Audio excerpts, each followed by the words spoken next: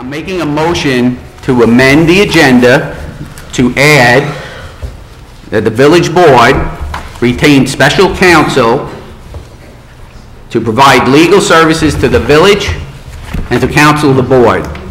Whereas the board has reviewed the credentials and backgrounds of several attorneys and/or law firms with municipal experience, and whereas the board is in receipt of the proposal from Amy Mealy, Esquire, February 3rd, 2015, to provide the above services to the village. And whereas the Board of Trustees has reviewed said proposal and recommends its acceptance based upon qualifications and experience of Ms. Mealy.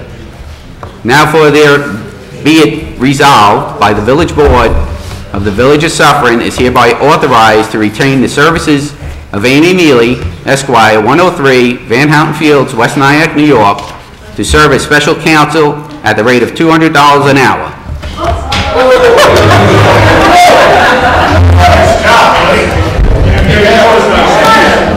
Be it further resolved.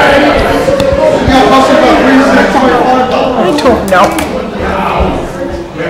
Be it further resolved that Ms. Mealy shall provide services on an as-needed basis, but in no event shall such fees exceed $4,000 a month or 20 hours without further authorization from the board. Is the board required to be drug tested like we are?